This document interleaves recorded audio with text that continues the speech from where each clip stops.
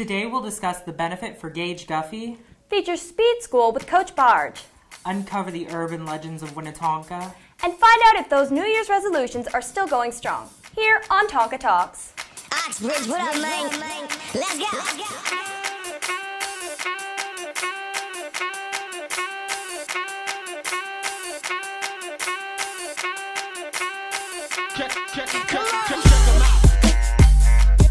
Check 'em out. Good morning, Tonka. I'm Randy Jackson. And I'm Kayla Douglas. Welcome back to Tonka Talks. Power Buff volleyball signups are coming soon. If you're a junior or senior guy and you're interested in participating, contact Sarah Kumpf, Chanel Holden, Angelica Chavez, or Sophia Timmermeyer. The Power Buff volleyball competition will be Friday, March 6th, but teams are forming now. Many Tonka students came from Maple Park Middle School and are still Vikings at heart with MPMS spirit. Akira, Sally, Gracie, and Jocelyn set out to find Maple Park's assistant principal, Dr. Guffey, to share her heart-tugging story about her son, Gage. You might have seen dozens of students and faculty staying after school creating bowls. It was all a part of a fundraiser for Maple Park's principal, Dr. Guffey's son, Gage. Dr. Tricia Guffey is an assistant principal at Maple Park Middle School, and her infant son was born with a condition where the bones of his skull were fused together. Faculty and students of all ages came to be a part of the fundraiser to raise money for the surgery. This fundraiser was to help get funds for the family to pay for medical bills for the son's third surgery that just happened in December. For the people who weren't able to contribute to the bowl making for the auction, there are other ways you can help. There's 3 ways people can contribute to this. First of all, advertise and invite people. Social media is huge for community service events and fundraisers like this, so we would appreciate it if anyone could invite others. And they can walk away with their bowl and take it home and use it for salsa or chili, soup. Secondly, people can come into Cafe A here at Tonka on Wednesday the 28th from 4 p.m. to 6 p.m. and we'll have the silent auction at that point, which means all of the glazed chili bowls from all over the district will be in our cafeteria, and people would be able to bid on the bowl that they would like to purchase. Auction takes place in Cafe A here at Tonka at 4 p.m. and will go until 6:30. Please come support the Guffey family. Whether or not you went to Maple Park and know Dr. Guffey, you can still help Gage. The chili supper and silent auction will be held Wednesday the 28th.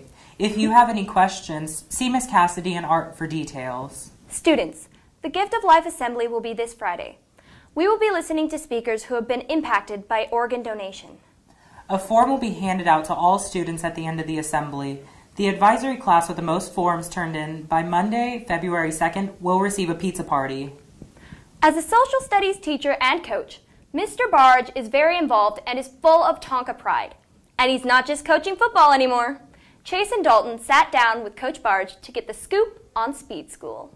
We got a chance to catch up with the new head track coach, Jared Barge, and asked him what he would like to bring to the program here at Tonka High School. Well, my number one, most important thing I want to do is get more kids involved. It's a great opportunity for kids that don't have a place in athletics to come out and have a place to be and a place to compete and get better.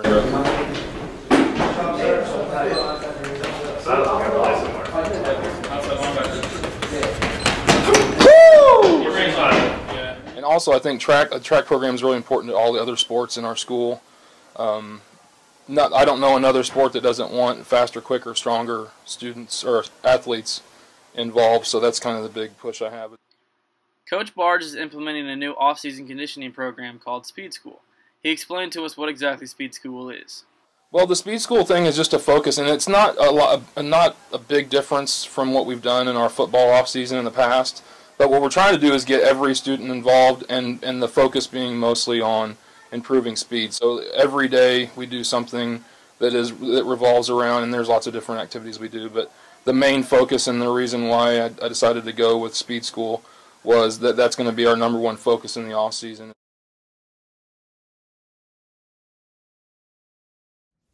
If you're interested in joining track or participating in Speed School, make sure you talk to Coach Barge in room C20. Theater shorts will begin showing this Thursday, January 29th.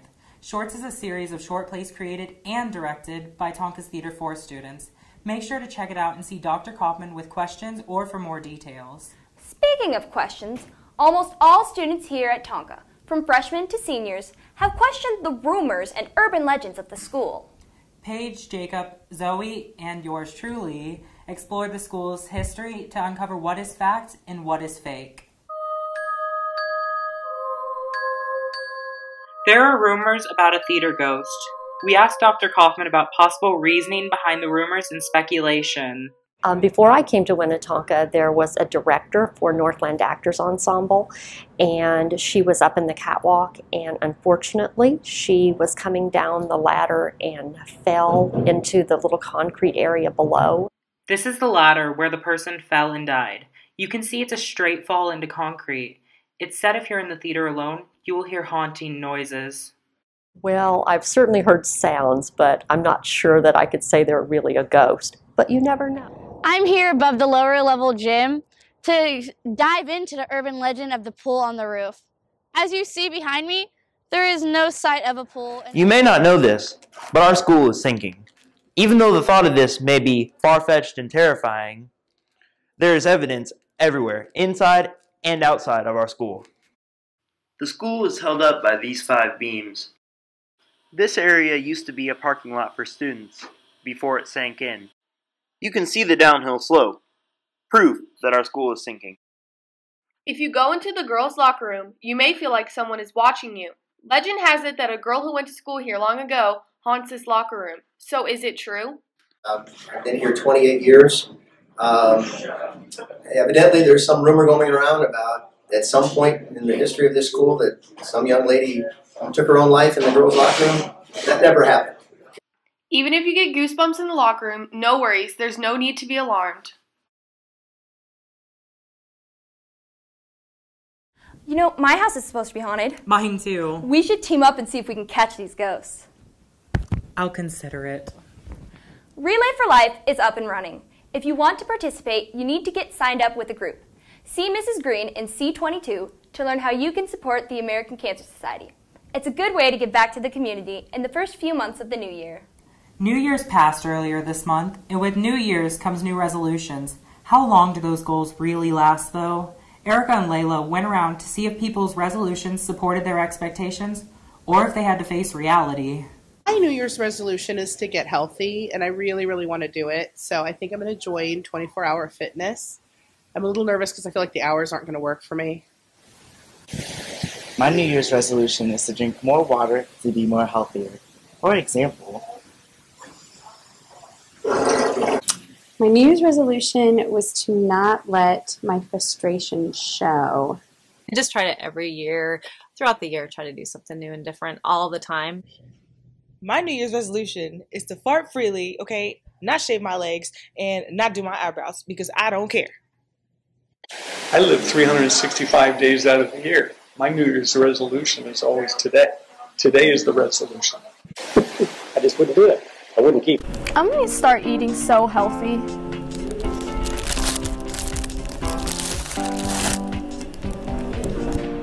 I'm going to work out more.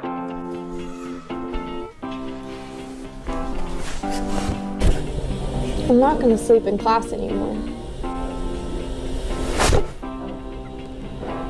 I think I'm going to study more.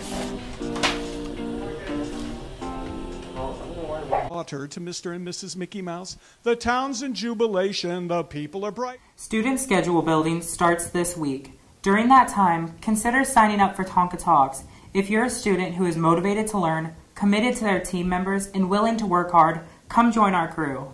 Information can be picked up outside of C5. If you're thinking about a career in broadcast journalism, Tonka Talks needs you. That's all this week, Tonka. I'm Kayla Douglas. And I'm Randall Jackson. See you next week for more Tonka Talks.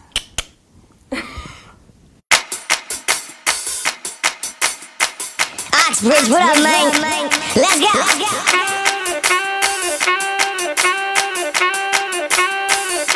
Check.